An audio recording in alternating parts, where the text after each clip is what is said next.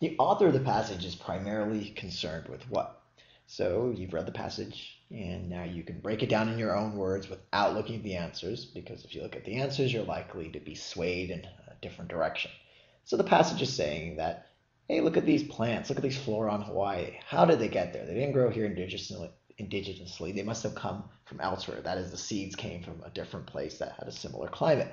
How did they get there? Well, and then of course they go out and they try a few theories. They say maybe the birds brought them, and how did the birds bring them, etc. So this passage then is concerned with offering a few theories on how the flora or how seeds got to Hawaii. That's my own answer. Then I match that up with answer choice B, discussing different theories about the transport of plant seeds to Hawaii, which is very close to what I actually said. And that's why it's so important to come up with the answer in your own words. Now, if you notice D and E, resolving a dispute, there is no dispute resolved here at any point in time. There are only theories. This theory is the more likely one. The birds bringing the seeds in their belly or on their feathers.